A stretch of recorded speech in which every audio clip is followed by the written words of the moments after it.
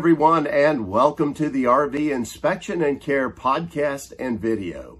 I'm Dwayne. I'm a certified RV inspector, and today we're going to be talking about our personal costs to maintain and repair our motorhome that we have used mainly for full-time travel and camping for the last 4 years or so.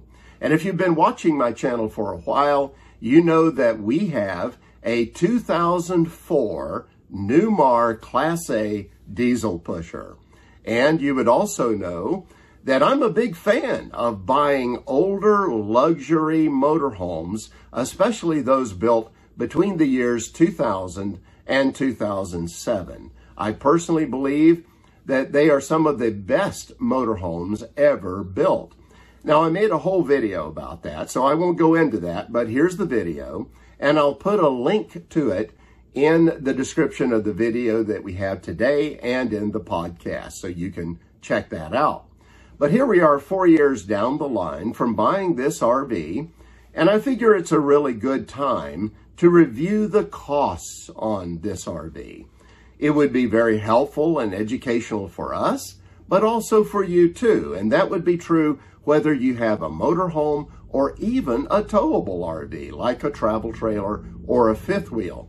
The reason for that is there's always an engine somewhere that's moving whatever RV you have down the road, and that's even true on towables. And that engine is going to need regular maintenance and repairs. Also, the house of the RV constantly is going to need some kind of repair and maintenance too. In fact, I have a list of all the things that I need to do on my RV, and as soon as I get something checked off, well, something else appears. You never ever really get caught up, and full-time RVers can certainly sympathize with that. But our Class A diesel pusher will often require more money for upkeep than almost any other kind of RV, except for like Super Cs. The reason for that is these kind of RVs are bigger. They're more expensive to begin with. They have more amenities. There's more complexity in the systems that are in the RV.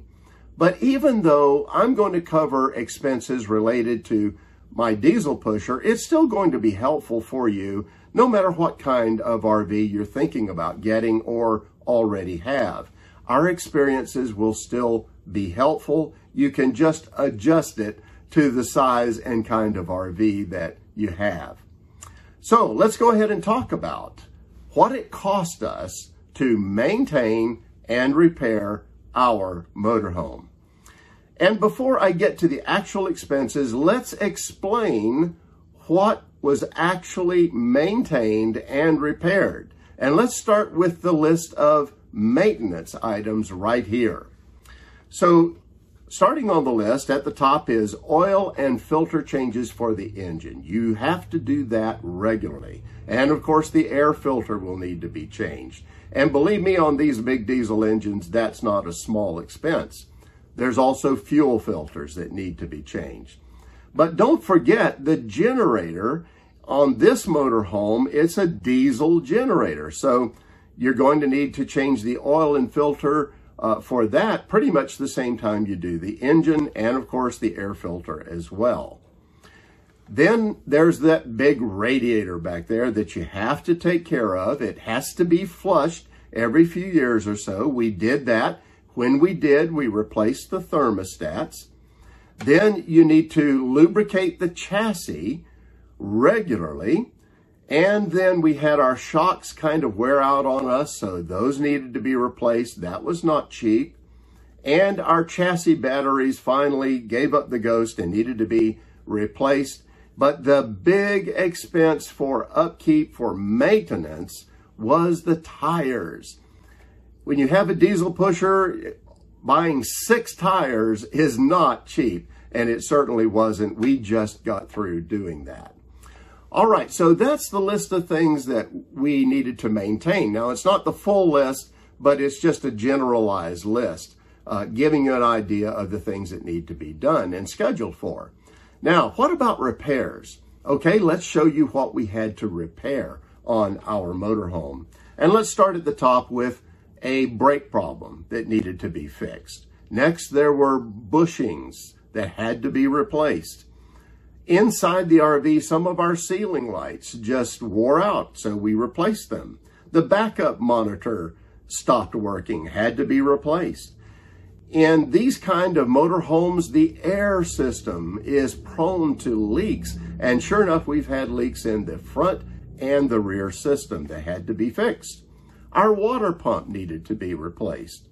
The exhaust tip on our engine there is exposed to the weather. It started to rust out, so it had to be replaced. Both fantastic fans that we have in the motorhome finally needed to be refurbished. So all the gears and the arm mechanism for the lid had to be replaced. The antenna had to be fixed, the mechanism that moves it. We also had a battery cutoff switch that just stopped working and needed to be replaced as well. And then our power seat that we used for driving the RV, the solenoid for it went out. That had to be replaced. But one of the really big expenses we've had is the slide toppers needed to be replaced. Now, normally I would put that under maintenance, but these had to be replaced early because of some hailstorms we went through, so I'm counting that as a repair.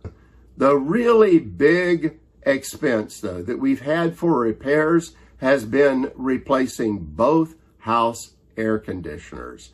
And that was done over the last couple of years. And finally, our water heater needed to be completely refurbished, and that's something I did myself. All right, now all of this maintenance that I just covered, all of these repairs, they cost us a total of $16,373. Now, our service contract that we had, and by the way, I'm very glad that I had that service contract. It worked out very well for us, and I highly recommend getting a service contract, or what some people call an extended warranty, on these older motorhomes. It covered $3,120 of our expenses here. So our own out-of-pocket expenses were actually $13,253. If you work that out over the 4 years, well, it was $3,313 a year. Now, when we first got this RV, I had made a budget for maintenance and repairs. And this is what I encourage you to do, is don't just leave it to chance. Try to figure out what you are going to need to budget for these costs. And the good news is that I had budgeted, from my research, about $3,000 a month when we first got the RV. So I'm not that far off my budget for it, but clearly I think I'm going to have to raise that budget. Costs are going up, and COVID has made a lot of that happen. So as a result, I'm going to move from $3,000 a year to $3,500 a year for my budget moving forward. Now, what do we learn from all of this? Well, first of all, what I want you to understand is full-time RVs can be costly to maintain and repair. And the bigger they are, the heavier they are, the more amenities they have, the more complexity that's built into the RV, the more expense you're going to have for maintenance and repairs. Now, that can be reverse engineered too. So if you want to save, you don't want to be spending $3,000 to $3,500 a year on keeping your RV going.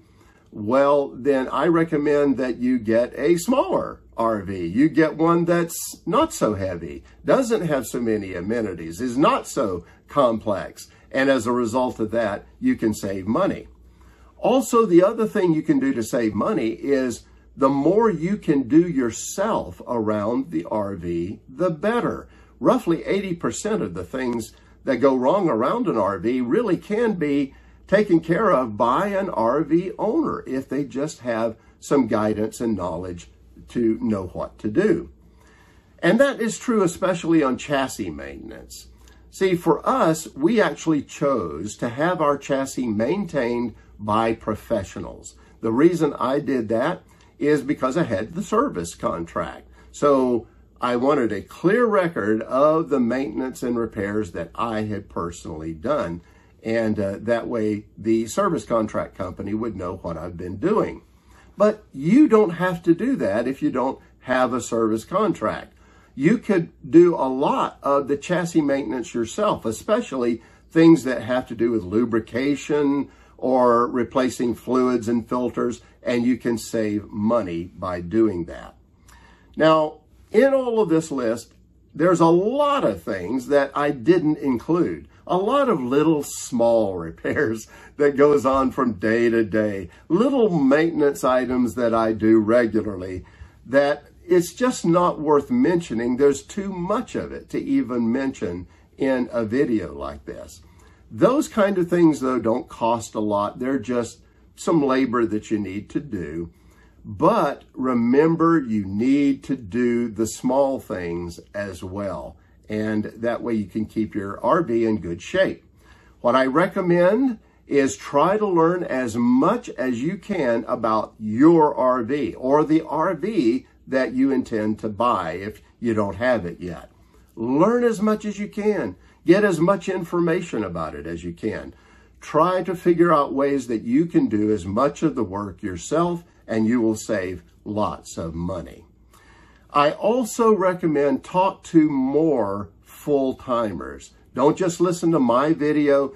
This is my experience. I hope it'll be helpful for you. But there's lots of other videos on YouTube from folks that are full-timers, and they're sharing their experience about maintenance and repairs too. So check them out as well. Get a big pool of information that you can draw from, and that way you can get a good feel for establishing the budget that will work for you and the RV that you buy. Well, I hope this review has been helpful for you. If you're planning on future full-time RV travels, I wish you well, and I hope what I've shared with you will be helpful. Well, that's it for now. Have safe and happy travels, my friends. Until next time.